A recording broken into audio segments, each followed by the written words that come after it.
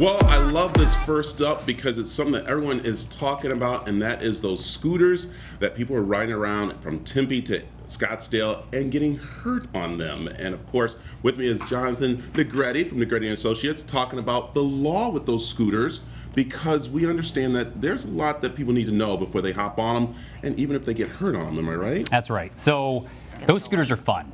I don't know if you've ever been on them yourself, but yes, I have. Right, they're fun. What happens is most people don't understand what they're doing when they get on those scooters. And I don't mean how to ride those scooters. I mean they're waiving their rights to legal claims when they agree on the app to go ahead and unlock that scooter and start riding it. Yeah.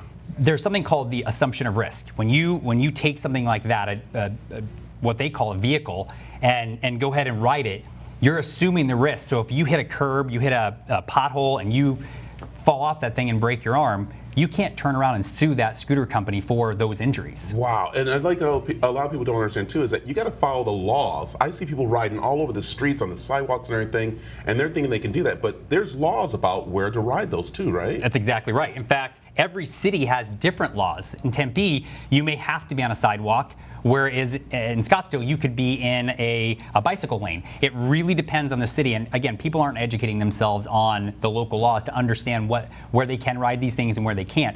I was looking at the Bird app. Bird is one of the companies that makes these scooters. Right. And they actually call these scooters vehicles. I mean, they go 15 miles an hour. If you think about it, you're on a skateboard with a handlebar going 15 miles an hour. Yeah. You go full force into a pothole, you're going to fall off that thing really quickly. And most people aren't wearing helmets either, which is really unfortunate. Yeah. So what's some of the things we need to look for when we do open up those apps? I mean, I know we should go right to the fine print, but is there something legally we should really be looking for? You know, I would love people to read the fine print, but I think you and I both agree people are not going to read the fine print. Here's something that I learned this morning. Most of those companies will give you a free helmet if you pay for the shipping of the helmet. They'll just offer it to you for free. Oh, wow. Take advantage of that.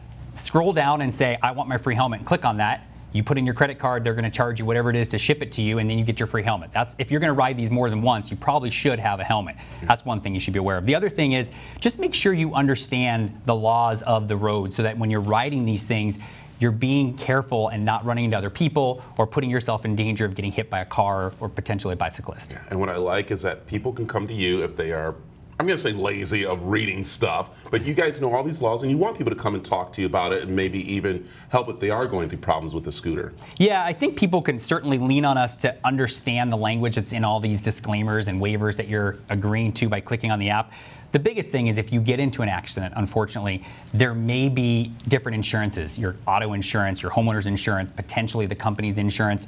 That's where we could be a good resource at Negretti & Associates. We can look at that information, look at the particular accident, and then talk about whether there's going to be insurance coverage that would help pay for your medical bills. Yeah, and what I like too, I know you guys don't do too much outside of the states of Arizona, but they have scooters in other states that you say, you know, you can help them if there's a problem there too, if you do come home from that, so, which is really nice. Yeah, in fact, we have an office in San Diego, and we've had some scooter cases there, and then we have an office in Denver, and you'd be surprised. These things have exploded. They're all over the country now, and so if you get injured in one of those cities, we're happy to talk to you.